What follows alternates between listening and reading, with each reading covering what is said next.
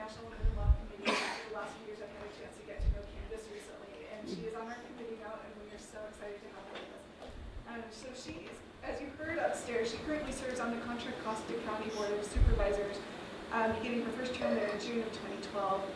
In 2016, she ran unopposed and was reelected, so congratulations. Before that, she served on the Danville County Council from 2003 to June 2012, serving 2 terms as mayor during that time, so it's wonderful.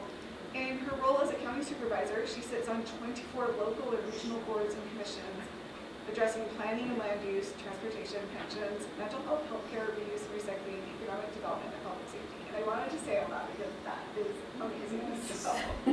It's what I do. It's fun.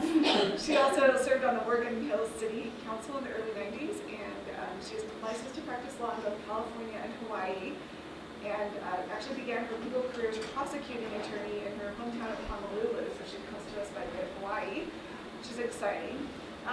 She also, along with her professional responsibilities, remains an active volunteer in the community, working with the Museum of the San Ramon Valley and the, I'm going to say this wrong, Guyette? Yes, it's a Guyette with St. Mary's College, yes. Okay, it's a leadership fellows mentoring board at St. Mary's College, and also with the LDS Church, where she serves. Are you serving as a gospel doctrine teacher? I am teaching gospel doctrine, yes. So, and also working with public affairs for the last couple of decades. So I have. For the last 21 years, I've had a church calling in public affairs for the San Francisco Bay Area. So she met her husband in law school, and they've been married for 34 years and are the parents of 6 children and have 3 daughters-in-law, so we'll have 5 grandchildren. So and 1 on the way. So well, thank you so much for that very kind introduction. So today I'm going to give you a little bit of my story of how I ended up here today. And so I always sort of start out with, how did a Mormon mother of 6 end up in a place like this, or as a public official in a rather liberal California? And I will point out that this cute little, and I don't know if I have a pointer on this cute little girl is sitting right there in the maroon. It should be that top. Oh, it's the top one. Okay. Meet Elizabeth and Bet, who is a junior here in the Marriott School of Business. So I grew up in Hawaii, and I love these pictures because we really did not grow up in a little grass hut, but my mother had a sense of humor in the early Christmas cards. And so actually I grew up with my 4 sisters in a very normal looking home, and we had a really fun childhood. In the 1970s, though, it was a really interesting time, and I graduated from high school in 1978. This is me with again, my 4 sisters. My mother here was working on her master's degree at the University of Hawaii, and she would go down to the Hawaii legislature, actually as part of a public affairs church assignment to help monitor legislation. And as a 16-year-old girl, one day I was sitting in a legislative hearing, and there were these brilliant women with all of these arguments why certain laws should be passed, and some of the church women my mother had brought along would stand up and say, I know in my heart that you shouldn't do this. And I just thought, as a 16-year-old, why aren't there more women representing my values? And it had a very profound influence on me at that time. However, when I went off to BYU, I planned to major in music. My mother, because she had 4 daughters, had a string quartet. And so we were all musicians, and I went to BYU, as I said, as a music major, but took a public policy political science class my freshman year and just really realized this is what I wanted to do, instead major in political science. So graduated in 1982 from BYU, degree in public policy. I was engaged to be married. I was supposed to be married in June of 1982. I didn't get married. And I always put a note to those of you who are not married, if you get engaged and it doesn't feel right, call off the wedding. Don't hesitate to do so. And I ended up calling off my wedding about 6 weeks before I was supposed to get married. And my father, who is an attorney, said to me, you know, why don't you take the LSAT? You've thought about law school in the past, and you always thought you'd do it after you had children. So in June, I took the LSAT. And BYU was very kind because back in the 1980s, we did not have as many women applying to law school.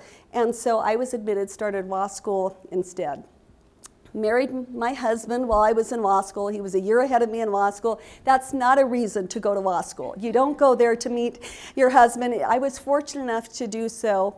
But when I graduated, I was 4 months pregnant with our first child. And that was something that I really had to confront as a woman of faith. How was I going to balance my career, my children, all of that moving forward? And fortunately, there's this wonderful talk, and if any of you have an opportunity to go back and pull it up, it's from 12th of February 1985, devotional address, later printed in the Ensign. And Elder Faust gave this talk, a message to my granddaughters. And this one excerpt I'm going to read right now is something where he is quoting Sarah Davidson, who was a professor at Harvard, where he says, "But my dear granddaughters, you cannot do everything well at the same time. You cannot be 100% wife, 100% mother, 100% church worker, 100% career person, and 100% public service person at the same time. How can all of these roles be coordinated?" says Sarah Davidson, this woman he's quoting. "The only answer I come up with is that you can have it sequentially. At one stage, you may emphasize career, and at another, marriage and nurturing young children. At any point, you'll be aware of what is missing. If you are lucky, you will be able to fit everything in." And then he goes on to quote from Ecclesiastes that there's a time and a season for everything. And this was so profound to me as a young attorney, as a young mother, of recognizing that there were seasons in my life. So I graduated, passed the Hawaii bar holding a 10-week-old baby, or sworn in as an attorney with our 10-week-old baby, and began working in our prosecuting attorney's office in Hawaii, where I had clerked for the last 2 summers, writing appellate briefs. I could stay home full-time with my son, and then I could leave him with a babysitter. Occasionally, when the Hawaii Supreme Court or the Intermediate Court of Appeals would call up my cases for oral argument, then I would leave him for that. And then we moved to the mainland. We moved to California, and we were living in Morgan Hill. By that point, you can see I have 4 cute little children. Elizabeth had not yet been born. And I had been working part-time, not because I'd wanted necessarily to practice law, but because my Stake Relief Society president, when we moved to the mainland and she found out I had just passed the California bar exam, said to me, "I want you to meet this lawyer." And I said to her, "I don't want to work. I want to stay home with my, at that time, 2 little boys." And she said, "No, you need to meet this lawyer down in Morgan Hill." We hit it off. As I always say, we both used Word Perfect, and that was a big deal. For those of you who are older, you know that there was a big battle between Microsoft and Word Perfect. Ultimately, Microsoft Word won, but nevertheless, I began working for this attorney about 15 hours a week, and by the time our 4th son, this cute little baby here, Michael, was born, I just thought, they need a mom more than a lawyer. I'm going to put my career on hold. And so I resigned from the practice. But I turned on the TV one night, and this was because I had a colicky baby, and back then there were about 8 TV channels, because this was 1991, and I came to the city's TV channel. It was their government channel, and back then it wasn't computer-generated content like we have today, but it was a scrolling announcements, and they announced that they had 2 city commission available for, they were looking for someone to sit on the Parks Commission and the Rent Stabilization Commission. And I thought, well, I could do that. You know, I've got this degree in public policy. I'm an attorney. They just meet once a month in the evening when my husband's home. And so I packed up the double stroller, took all 4 kids down to City Hall, and I filled out the application saying I'd serve on either commission, and I heard nothing. And no one called me up for an interview. No one even acknowledged receiving my application. I just thought, my hands are full. I've got these 4 little kids who were 0, 2, 4, and 6 years old. But I thought probably there's someone more prepared, someone they need in that position. And a few weeks later, I turned on the TV. Once again, nothing on TV. Came across the government channel. That night, the city council was in session, and I just thought, oh, I wonder what they're up to tonight. And immediately, as I turned it there, I heard someone say, "I move that we appoint Candace Andersen to the Parks Commission." And I just thought, okay, this is so weird. I'm sitting here at home watching this on TV. This is pre-cell phones, so there wasn't a way to text someone or anything else. And then someone else said, well, we just put her on the Rent Stabilization Commission. Do you think she'd serve on both? And it was just such a bizarre set of circumstances. But then the clerk said, well, I met her, and she seems like the kind of gal that wants to roll up her sleeves and get involved. I say, let's put her on both. And so, you know, from the privacy of my home, I watched myself appointed to 2 city commissions. And they did. They met once a month. One of the commissions got disbanded because of funding issues. The state of California was in a crisis in the early 90s. And nevertheless, it was a valuable experience, and I got to know the city council. And in 1993, one of the city council members moved back east. They had a vacancy. They decided to appoint someone to fill the vacancy. And I will tell you, it's much easier to get appointed to elected office than to get elected. You just have to convince 4 people. And so I filled up my application. I set up meetings with each of the council members. I contacted friends in the community who I already knew the council members. And I ended up being the least objectionable candidate and got appointed to the city council in 1993-94 to fill out the 23 months. And right when it was time for me to run for re-election, my husband got a job offer that would take us up to an area of the Bay Area called Walnut Creek, Danville, where he had grown up. And it was one of those moments where I just thought, it's time to go home. And what was interesting, and I'll get to this in a moment when I talk about the issues, there were issues that came up while I sat on Morgan Hill City Council for those 23 months that were really important to the community. And I knew that there was a reason that I was there.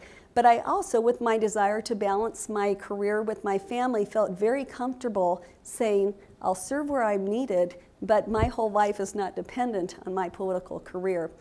So that's where I sort of get into this help where you're needed. First thing I did when we moved to Danville, these 2 little boys wanted to go to Cub Scout day camp, and when I got there they said, the camp is full, we can't handle your 2 little boys. We moved in end of May, camp was 3 weeks later in June. Sweet Elizabeth was at that time actually only about 4 months old when we moved there. And so they said, well, if you really want to bring your boys to camp, if you will run the whole daycare program for us, the person just dropped out, and oversee 55 little children between the ages of 3 and 7, you can send your boys. And so that's what I did. And again, you help where you're needed. I helped in Girl Scouts camp kitchen and did some really fun things in my children's school where it was just a very easy way to give back to the community. And then in 2003, I was in a crossroads again with my youngest, who had born. We had had the 6th child, Sam, was born. And my oldest, PJ, here, who's a graduate of the Marriott School of Business, who works in marketing for Pinterest right now, he was starting BYU. And I thought, well, should I go back to practicing law? I had kept my license active all these years. What could I possibly do?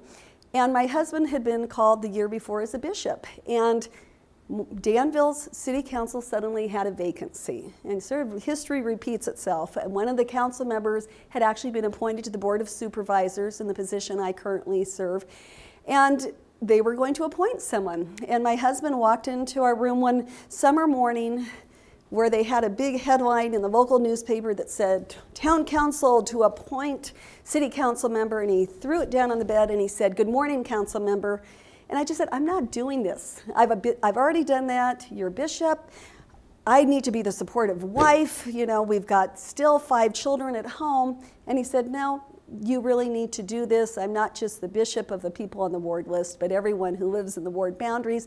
You need to get out and do that. And after much consideration, I got appointed to a city council again. So I started my role back in local government. Sweet Elizabeth was in the 2nd grade at the time and suddenly got sucked into her mother's public life and going to a lot of community events. And I was very comfortable giving back to the community. There were some wonderful opportunities, and I'll go into a little bit more of some of the things you get to do when you serve on a city council as well.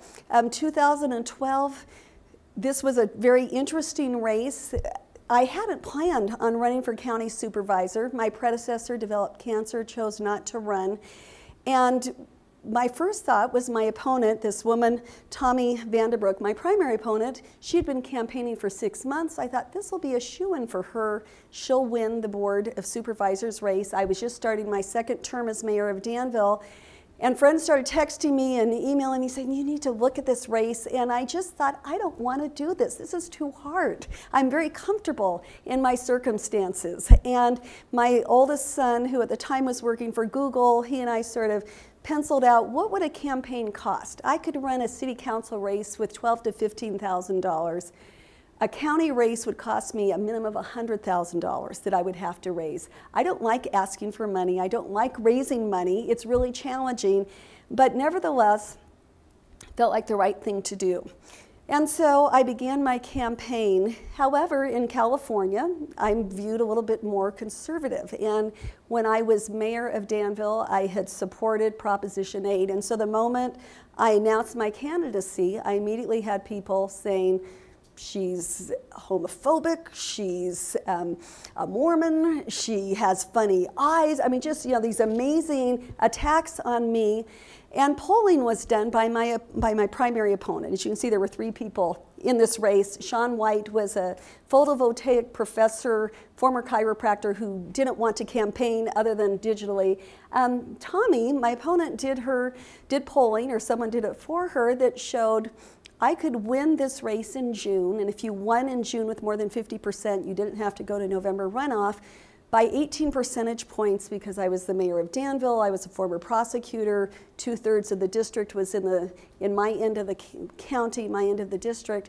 But if she could challenge me on my conservative Mormon beliefs, she could narrow it to 3%. So the whole campaign became always pro-choice, always equality of marriage, and just attacking my beliefs. And it was interesting because I had, through all of our challenges in California with Prop 8, I have many wonderful gay, lesbian friends, family members, individuals, and I had always been very supportive of same-sex partner benefits. Certainly the issue of abortion had been decided back in many, many years ago in Roe v. Wade. And so I had to, in all of my debates, come and say, we all come to the table with different values, different beliefs, different religions, different cultures. What we need to do is focus on those issues that we do agree upon and focus on those ones that are truly county issues. And so it was a challenging campaign, but I felt very confident in being able to recognize and respect the values and beliefs of others. And so as you can see, I was fortunate enough to win with just under 60% of it, despite the challenges, sort of, you know, trying to portray me as, I say, Sarah Palin on steroids. And it was just sort of a very funny race, because I tend to be a very moderate Republican, although this is a nonpartisan race, and although I could talk for a very long time about the problems with all partisan politics. That's why I like to serve in nonpartisan offices. We have just a very crazy time going on in our country right now, and I think it's very important that we recognize the value that each voice brings. And I think Katrina gave us just such great advice about why we need leaders in politics who are not there because it's for their ego, or they're not there because they're trying to get a name for themselves, but they're trying to make a difference in their community. So we're going to jump in. That was my story. Now we're going to talk about why I love serving in local government. And you know, the first one I always talk about is you get to create the laws. You're not just responding to them. You're not the one, you're just not there complaining, given 3 minutes during public comment time to say, I don't like this. But you are the one who gets to make the laws. You get to, particularly on the county level in California, we oversee all of the health and human services. So we oversee the welfare programs, the poverty programs, the jails, the district attorney, the public defender. We get to oversee a very large county health department. My county budget is about $3.5 billion, and much of that are federal and state programs that we oversee. We get to make some great decisions about quality of life, health and safety, and ultimately, solve problems, provide help to those in need. And so these are, I'm not going to go through all of these, are the different boards and committees that I get to serve on, where there's just this wide variety of issues that really are affecting my community. You get to, when you serve in local government, you develop positive working relationships with other elected officials. And so my state senator, my state assemblywoman, my congressman, I have two that overlap in my district, I can call them up anytime I've got a concern, anytime there's an issue that's taking place in our community, and have a really good, robust discussion about what we're doing. For those of you who used to live in Lafayette, that's the fourth bore of the Caldecott Tunnel that has gone through. And so that was a major achievement in traffic congestion in the San Francisco Bay Area. And so it was a really fun day when we got to open that. You get to dispel notions of people of faith and really, like I said, identify issues that we have in common. Now, this is what happens when you Google Mormon woman. I mean, this is what people perceive us as Mormon women, as women of faith, that we are oftentimes sort of these backwards women that are being controlled by a male patriarchy, that I cannot tell you how many people still think that members of the Church of Jesus Christ of Latter-day Saints still practice polygamy, and that my husband has multiple wives. So I think for me it's been really valuable over these last 30 years just being able to be out in the community and having people become comfortable saying to me, now, what is this thing? Why don't you drink coffee? Or why don't you, why do you have such strict rules at BYU? Or what's this thing about Sundays where you don't want to do things, where you're not out playing like the rest of us? So it's really a great opportunity to dispel those notions. And you get to do fun issues. So I'm going to highlight a few issues. Homeless. Right now in Contra Costa County, when we do a point-in-time count, we have anywhere probably between 3,500 to 4,500 homeless people living in our community. You know, last year, housing, 947 of them, was a really big deal. It's a challenge. In our county, we spend $43 million a year on health services for the homeless. Of that $43 million, 13% use up 83% of it. And so you have a very small segment using up that funding. When you pull in the amount we spend on homeless individuals, if you throw in the first responders' time, which would be your police officers, your medical fire personnel, EMTs, we spend over $100 million on our homeless population. And wouldn't it be nice to come up with solutions to house them? And we're working on those. Immigrant and refugee families. This is such a challenging issue in California right now. Now, as a county supervisor, I have zero control over immigration. I have no control over whether someone is allowed into the country or not, but I have within my county hundreds, thousands of immigrants who are here without documentation. And so we have had to, as a county, come up with ways of how are we going to help those who are uninsured. And so Contra Costa Cares here is a program where we provide some primary care services to those who are not here legally. In California, children who are here illegally can receive Medi-Cal, which is our Medicare services. With Contra Costa Cares, we're able to provide medical services to several thousand people who would otherwise not have it. Stand Together Contra Costa is one where a program that I had to grapple with a little bit.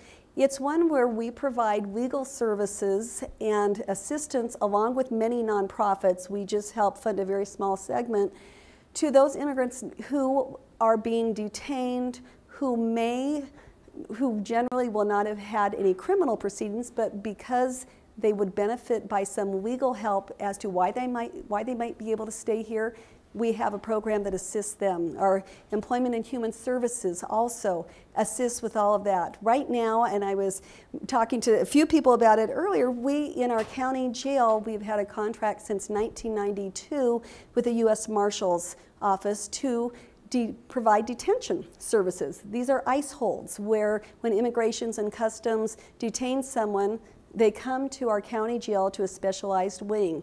They have keys to their cells. It's a very low security jail. They have access to all of our services. More importantly, they have access to their families who can come and visit them and other nonprofits. However, in my county, people are concerned that we are assisting ICE by having the detainees in our county jail, even though it's a contract that's been there since 1992. They would like to see us end that contract immediately, in which case ICE would not go away, but these detainees would end up either somewhere in Central California, Arizona, or Texas. And so you get to grapple when you're a local official with issues like this. In my role as a county supervisor, I get to help oversee early childhood education.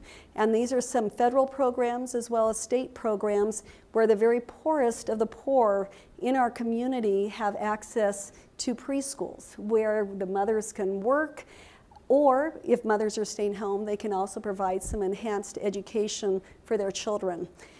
Mental illness is something that is very near and dear to my heart, simply because it is something that is tied to so many of our other issues. Currently, in the United States, we have more people who are mentally ill in our jails than we do in mental hospitals. And it's just one of those realities, and I've been very involved in a program called Stepping Up, which is to try to help keep the mentally ill out of our jails. We in Contra Costa County several years ago implemented something called Laura's Law, and it's an assisted outpatient treatment. And within 2 years of me being on the Board of Supervisors, we got this ball rolling, but it really started from one voice, from a woman coming to me, a woman named Melinda Doherty, and she came to my office just a few weeks after I became a county supervisor in 2012, and she said, "We need to implement Laura's Law." And I smiled and said, "Well, tell me about Laura's Law. I know nothing about it." And she said, "Let me tell you a story." And she told me how her 83-year-old father, her 37-year-old son, had been bludgeoned to death in Fresno County, and by a mentally ill neighbor. The whole community knew he was mentally ill. He had actually committed a crime the year before, but was released because he was not deemed competent to stand trial.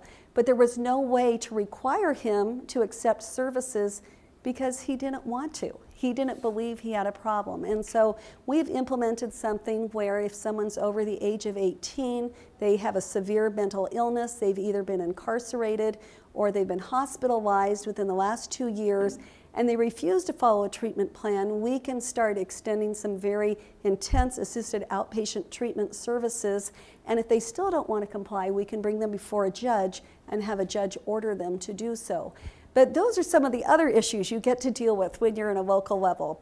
You get to ensure public safety. I'm standing between one of my favorite former police chiefs, one of my favorite current fire chiefs, and as a local official, you really get to decide exciting things like fire stations and what type of ambulance services. One of the first issues I confronted as a county supervisor, and I don't know if it's a problem in Utah or other states, but when someone would call 911 for a medical emergency, they would get not just an ambulance, but you'd get a fire engine and an ambulance. And the reason for that in most areas is you are much better staffed for fire personnel. Most of them are cross-trained to be either paramedics or EMTs, so they would show up, and then later an ambulance might show up. And so in my role, I've been able to make government much more efficient. We've implemented something where we have, it's called the Alliance. It sounds very mysterious, but it's really just an alliance with one of our ambulance providers, AMR, and our fire district, to ensure that we dispatch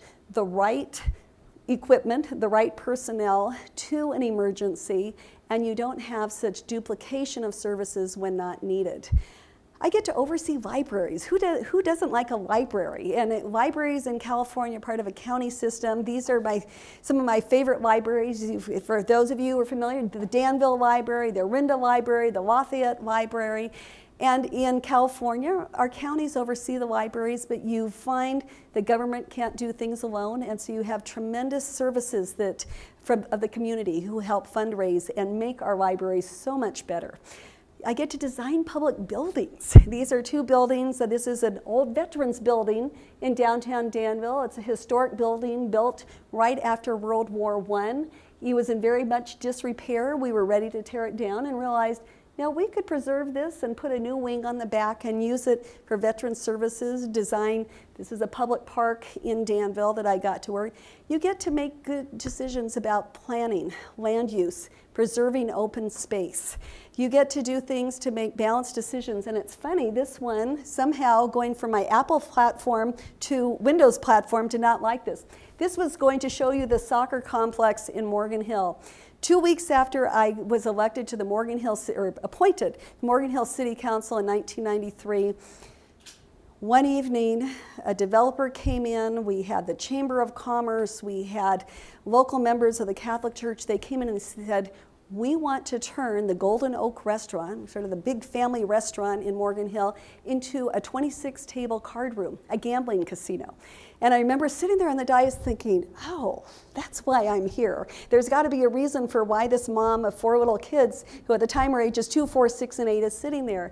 And so I was able to, through a variety of support from the community, build a very large soccer complex across the street from the restaurant. So that's what's in that very obscured.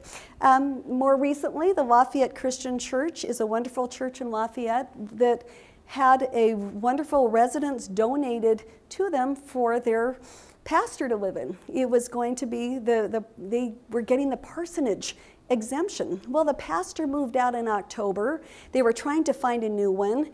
And they kept the house vacant, hoping to move someone else in there. In the meantime, they stored church vestments and they held choir practice in there.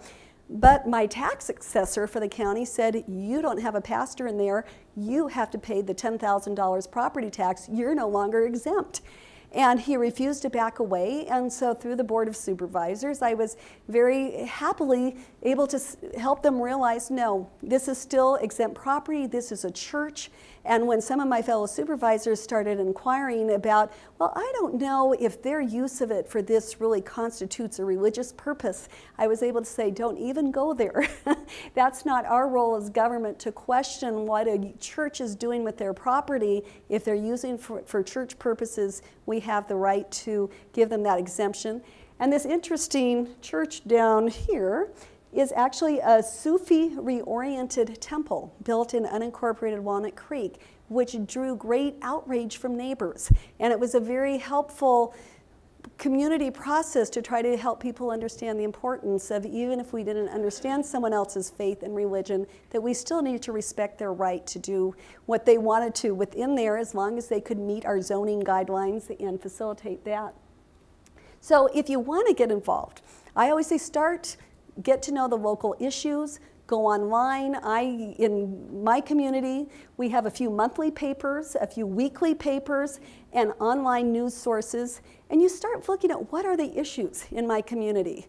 And then you familiarize yourself with city and county websites, sign up for alerts about issues. Again, luckily, neither Lafayette nor the county's websites really look like that. Again, it's a cross-platform error, and I don't know what's going on. But go on to websites, start looking at what are they having hearings about. I love this quote from President Hinckley. Teach those for whom you are responsible the importance of good civic manners. Encourage them to become involved, remembering in public deliberations that the quiet voice of substance and reasoning is more persuasive than the noisy, screaming voice of protest. In accepting such responsibilities, our people will bless their communities, their families, and the church. Go to hearings, get involved. One voice makes such a difference. Meet with your opinion leaders in your community. And again, not sure what's going on with my slide, but nevertheless, I'm sitting there with the mayor of San Ramon and Terry Caney, who's with our Office of Education. People are elected to represent you. Call up a city council member and just say, or your mayor, say, I just want to meet you and find out how I might be of assistance in our communities. Get to know your business leaders, the presidents of service clubs, Kiwanis, Rotaries, Lions clubs. Meet the editors of local newspapers, and they're oftentimes public affairs representatives of agencies from your gas, electric, sewer, all of those. And then start looking at various government boards and commissions that seem interesting to you. Start reviewing their agendas. Again, a lovely picture where you can see the top of some of our heads. These are some types of commissions that we have in cities and in counties. And you can go to your website, look at those and think, do any of those interest me? Is this something I'd be curious about? Attend a meeting and see the dynamics of the group. Sometimes they aren't the best fit. And then identify these specific opportunities to be appointed to a board or commission. You can go to a city or county website and they will usually say openings on this commission. Watch for announcements online through press releases. Like I said, meet with the mayor or council member or call up a city clerk and find out where are these openings.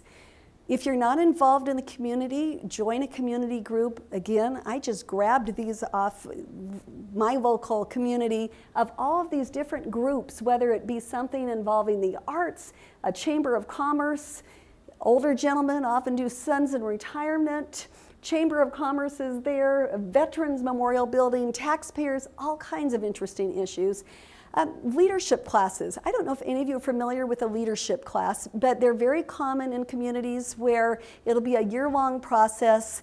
They will bring in, you'd meet once a month, usually for one day, once a month, and they would bring in different speakers to give you a full understanding of how your community operates. And in the Bay Area, we have some great ones, and as I did some checking into it in Utah, Nevada, many of them are there as well. I usually come in and speak to many of these groups for about an hour, just sort of helping them understand what a county does in California.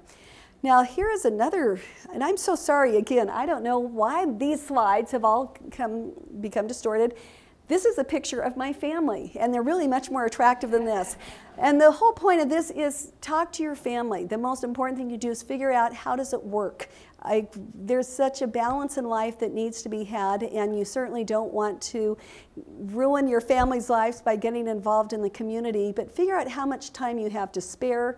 And that used to be a very helpful discussion with my husband about my various responsibilities. What would this do or to help or not help our family? Seek out good candidates to support in local, state, or national elections. If you don't feel like getting involved, these are some of my friends. This is my assemblywoman. These two have served on a city council. This is one of my favorite state senators who represents my district. Some are Republicans, some are Democrats. Doesn't matter. Find good citizens, good people out there who support what you want to see take place in good government. Run for office yourself, and I'm so sorry you can't see this because this was a cute picture of my family when we were running for office way back when. And then campaign trainings. I'm always encouraging women who are interested in running for office. There are so many campaign trainings out there that can help prepare you, help you figure out how to fundraise, help you figure out if it's a partisan race, if you can get support from Dems or Republicans. They are all really helpful. Oftentimes, even if you don't support all of their values, they will still let you attend them. And so I really encourage people to do that as well. And then you've got to identify your grassroots support. If you're going to run for office, you need a core group, particularly if it's a small city council. You know, if you've got maybe 50,000 people in your community, 100,000, they will be the ones that will help you develop a platform. I always suggest that people have what I call a kitchen cabinet. They're close friends that sit around their kitchen table and say to you, that's a really dumb idea, or no, I think people like that. Bounce your ideas off them. You want these people for endorsements. Some of them may be great for web design, for social media. You need people out there talking about you in the community online. You need people walking neighborhoods, putting lawn signs in their yards, dear friend cards, which people still like postcards. And so part of any campaign, I've always had friends who write dear friends to their friends, little postcards saying, I know her, she's good. Letters to the editor, both online and hard copy. And then you've got to raise money. And that's probably the hardest thing. But you think back of who are all these people I know that I work with. Up here, I just have a variety of individuals that are who you might be coming in contact with. Obviously, you got to have a marketing plan, establish yourself on the internet, do any of you regularly Google yourself? Who Googles themselves? Okay, some of you do. I don't know if people want to admit it, but you've got to start with Googling yourself. Figure out what's out there. If someone wants to know a little bit about you, what will they find? Set up Google alerts, very easy. And if you have a name like I do with Andersen, you would want to set up a Google alert for both Andersen with an S-E-N and with Andersen with an S-O-N, which is the more common spelling because most people, not most people, oftentimes it's misspelled. You know, secure your domain name, setting up a website. You start posting on the web so that you start raising yourself up in the Google searches and other, what other search engine someone might be using. And then print marketing, there's still some that you have to do. You look, you know, I'm one of those people who loves to see what shows up in my mailbox during election time because it's just fascinating, particularly when you've got a race where you've got people competing each other. But ask winning officials who they use. It's helpful to have a consultant in a big race. Here's the contrast. Here's one that we didn't use a professional, just my son and I thought, you know what, this is kind of a nice way. This was the entire Danville Town Council when I was running for county supervisor, and it went to every household in Danville. We wanted sort of that homey postcard. This is one that we needed to use when we were doing a mass mailing to more people, and so for that I did hire someone professional.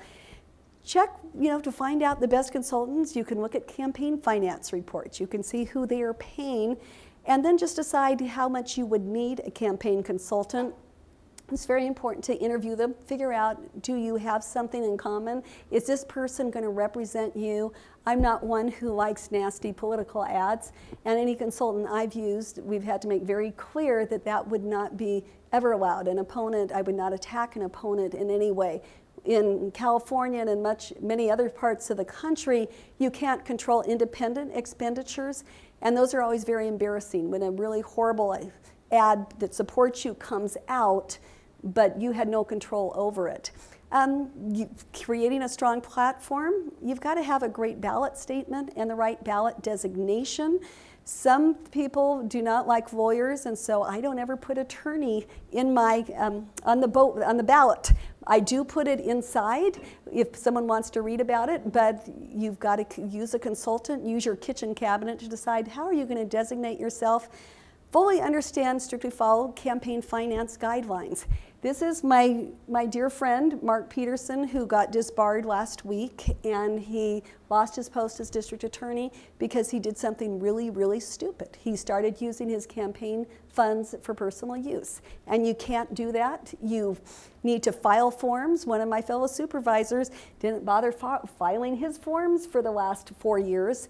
He nevertheless was reelected unopposed, but nevertheless, your integrity depends upon you doing the right thing. Be accessible to the media.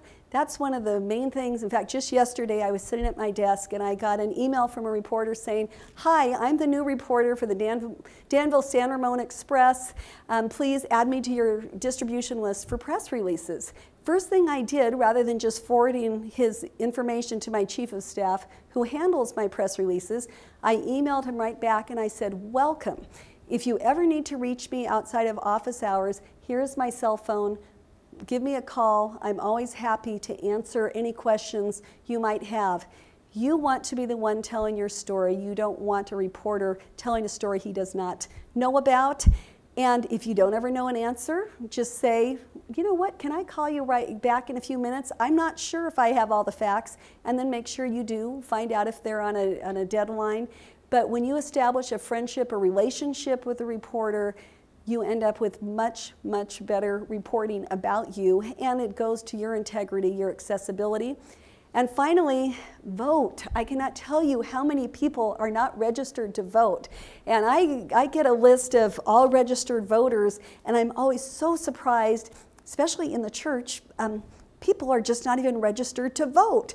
And it may be they've moved and they sort of forgot, but I love, this is my favorite slogan from Hawaii that I saw when I was out in Waimanalo one day at the beach, and it said, "Hey, register to vote, no grumble," and which essentially is saying, if you're not going to register to vote, you have no right to complain because you get the elected officials that everyone else chose. So that is my presentation. We are out of time. I would be happy if any of you are ever interested in getting involved in local government, come get my card. I would be delighted to talk to you further, and thank you all. Yeah. Thank you, Candace. I think you've just been a wonderful example to all of us of women in politics and making a difference. And if any of you have been inspired by what she said, please act on those inspirations because we need more. So I want to give you this gift. Thank you so much. It's the one that Angel described. Yeah, that Angel described, yes. the prairie glass puzzle piece, and I'll have to see if we match. Okay, thank you so much. My pleasure. Oh, thank you, Susanna.